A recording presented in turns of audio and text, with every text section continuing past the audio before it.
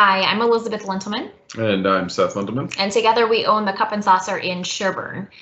We won the Cup and Saucer in an essay contest in 2013, and we have been servicing Martin County since then with breakfast and lunch, and then once a month a 6-course tasting menu. And things had been going very, very well for us until our business model got turned on its head due to COVID in March of 2020. Yeah, so in March of 2020, we kind of shifted gears, and we've been shifting gears pretty much ever since then, kind of pivoting to make sure that what we're doing is successful. We're trying to keep our staff moving and employed, and trying to keep our name out there. So in March, when the first shutdown happened, we started with to-go food. And that was just kind of a way to utilize the product that we had on hand and kind of get through that week or so, the first week or so. After that, we kind of shifted gears to a take and heat meal. The reason being is because you had all this stuff on hand, you had all this prep on hand, and it really didn't make a whole lot of sense to continue to do all that and just cross your fingers and hope that the phone would ring for people to do to-go food. So we went to a take and heat meal situation where we had a set number of people that we took basically a reservation for our take and heat meal. That way we knew how to staff properly. We also knew exactly the same what kind of product we needed to get in and how much of the product we needed to get in. And we just had that set up so that once a week, people would be able to get a hold of us, put that order in. Once we got to our number of orders, we cut the order form off, and then we had one day of the week where people would pick up or we would drop off food at a designated location. So we did that for a few weeks during the first shutdown, and then after so long, we just kind of decided, let's play it safe. We'll get our employees out of the, interactions with other people, and I kind of stepped back and we took some time off, and we just kind of focused our energy on getting our garden and that kind of thing ready to go for our restaurant. We live on about 6 acres. We have about 1/3 of an acre of that we farm ourselves. All that produce, at least 95% of that produce, comes directly back into the restaurant.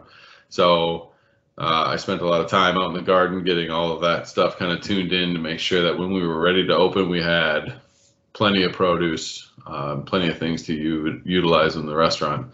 We were able to open back up in June, I believe, at about 50% capacity. So we had to shift some of our tables around, take some of them out completely, kind of opened up the restaurant a little bit more, and didn't allow us as many covers.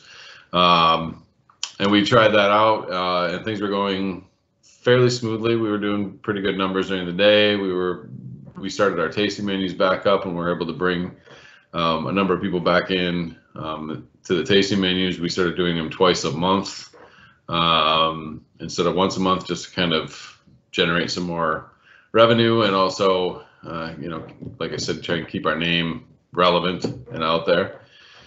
So we did that for a number of months until about November, right around there, and that's when the second shutdown part hit. And then we shifted gears again and pivoted back kind of to our to-go food for a week or two, and then we went back to the take and heat meals. And just continued to do those, and those were very successful for us. We would get somewhere in the neighborhood of 40 to 50 orders every week, which was enough, which is what we were kind of looking for.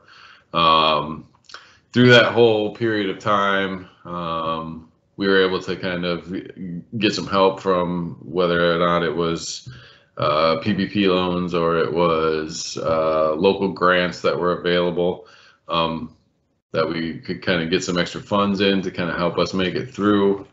But the thought process of taking heat meals and being able to accurately say these are the hours that I need people in and keep your labor exactly where it needs to be, and this is the amount of product that I need to get in, and keeping your food costs exactly where they need to be is probably what helped us out the most. Yeah. I think the biggest thing for us is the safety of our community and our staff, while also being able to maintain a business during a global pandemic and putting food and money in the pockets of our employees. So with the take and reheat meals, we were able to know, as Seth alluded to, exactly how many we were going to need. We were able to do all of the transactions online. We did add a 20% service charge, and we split that service charge among our employees, again, to add some additional money into their pockets for the cash chips that they were missing by the restaurant not being open. We found really good success with that, and then more success, and then the next week more success. So there certainly was a demand. And then something else unique that we did was we recorded videos of Seth recreating the dishes. So again, people would be able to see how to go about doing that in their own home. So even though people could not go out to eat, they could still enjoy cup and saucer food from the comforts of their own home. Since then, we've reopened. Again, 50% capacity, so that's very limited seating in terms of our restaurant, but people are still nevertheless coming in. They're enjoying some really good food in a healthy, safe way. And so we would encourage you, if you find yourself in southern Minnesota, to be sure to step into the Cup and Saucer. We're open Tuesday through Saturday from 7 a.m.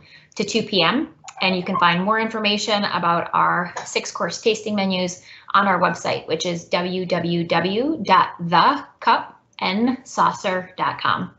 Thanks, and we look forward to seeing you at the Cup in the future. Thank you very much.